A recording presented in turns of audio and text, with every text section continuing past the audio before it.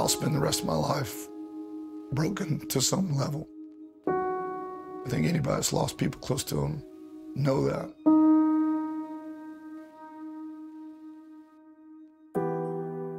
Blake Anderson knows about loss. He was at Arkansas State when his wife Wendy died of breast cancer in 2019. But in December 2020, a fresh start, hired as head coach at Utah State, found love again, and remarried. He had immediate success in Logan, going 11-3 his first year, and winning the Mountain West Championship.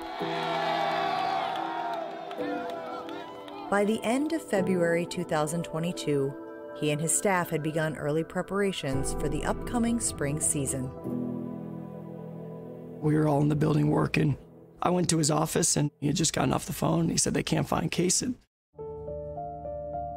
Kaysen, Blake's youngest of 3 children, was living and working in Texas with Blake's older brother. He had not been seen or heard from in more than 48 hours when Blake's brother called the police to Kaysen's apartment. And the sheriff's office was outside of his door and needed permission to break it in because his truck was outside. And he wouldn't answer. My brother said, "We will call you back as soon as we know something." Probably the longest 20 minutes of my life. Phone rings, I get up immediately and I just shut his door in his office. And by the time I shut the door, he was screaming. So instantly I knew the worst thing we thought about had happened. On February 28, 2022, Robert Kaysen Anderson died by suicide. He was 21 years old. He had demons I could not see, and he chose not to share them. And I could only imagine what he felt before he pulled that trigger. I know it's not my fault that Kaysen chose the path he did. But I'm his dad.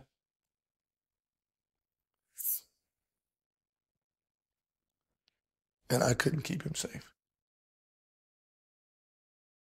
Like so many stunned by a loved one's suicide, Blake says he was consumed with questions and forced himself to learn more. What I quickly found was his age group is the most vulnerable. Males of his age group, the numbers are just skyrocketing at this point. Kaysen was 21, which is probably, right at that range that his players are. So pretty much all the kids he's seeing every day are a walking, talking Kaysen.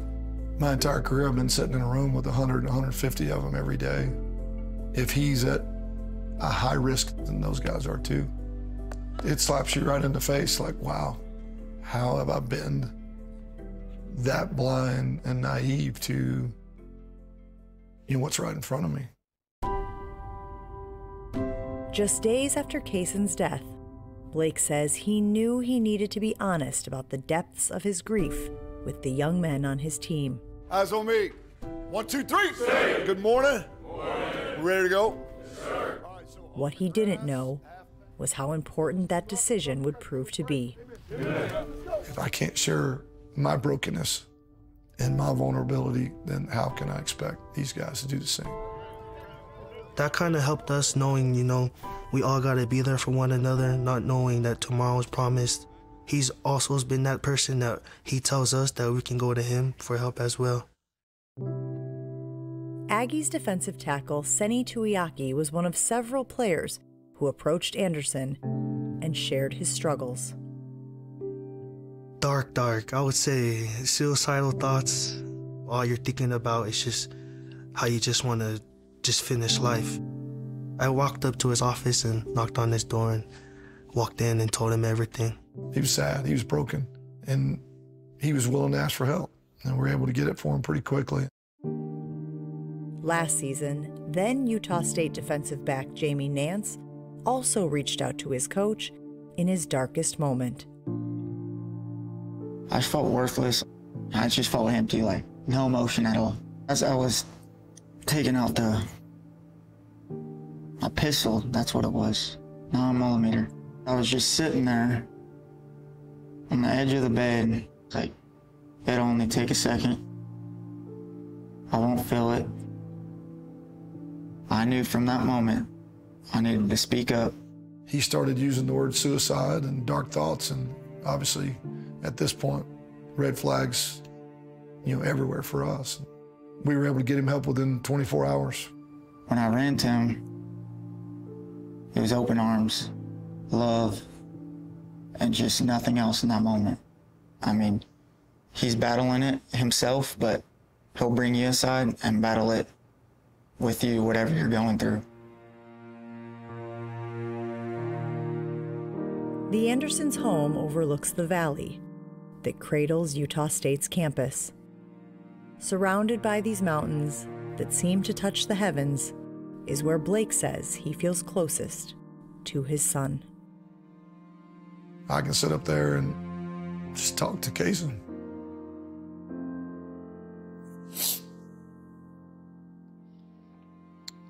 I tell him I love him. I tell him I miss him. And I tell him I'm sorry. I needed to find purpose in the pain and show people also, if you're struggling, it is okay to be broken. It is okay to ask for help. And if it's avoidable, if it's possible to stop it before it gets to that point, then we got to do everything we possibly can to keep it from happening. Give me something.